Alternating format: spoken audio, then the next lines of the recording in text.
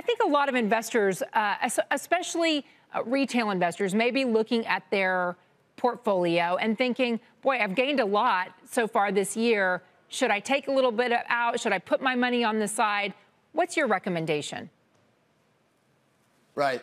My recommendation is stick to your discipline. You know, this has been a kind of an incredible year where we've had, we've had these 7 stocks. Steve Kovac was talking about this earlier on your program. Up 85%, 7 stocks up 85%. They're driving the S&P 500 returns. The majority of the S&P 500 up 2 to 3%. So not many investors are saying, geez, my S&P portfolio is up 14.5%, and probably not the 30+% of the NASDAQ. So what you do is you stick to your discipline, and you don't get swayed by these short-term market fads, the market volatility. A discipline really isn't a discipline if it can get wafted around and battered by these short-term trends.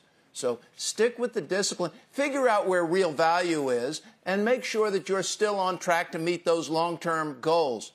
I go to your first point, though, and say, well, okay, should I rebalance? Yeah, maybe if you have some of these stocks, NVIDIA up 189%, and should you maybe trim some of those a little bit and redeploy some money?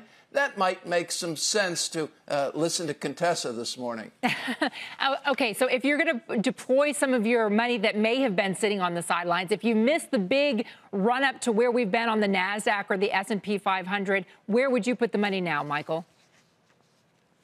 I think you follow that old advice of saying hit them where they ain't. And remember that fundamental rule of investing to buy low and sell high. So let's look at some of those things that might only be up 2 or 3%, where the earnings have been continuing to grow, where market share continues to be solid. And some of those stocks that aren't just running up because they happen to have AI in their name. So, I take a look at stocks kind of like Disney or a PNC.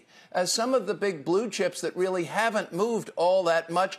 And I would continue to stay defensive because we continue to have these headwinds from the Fed. We have some very high stock prices. We have this inverted yield curve. We have this kind of mother of all recessions that just won't happen.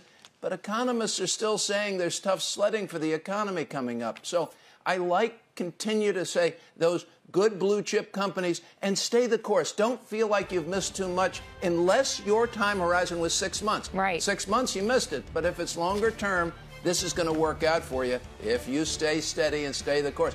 Don't ever bet against America, greatest country in the world.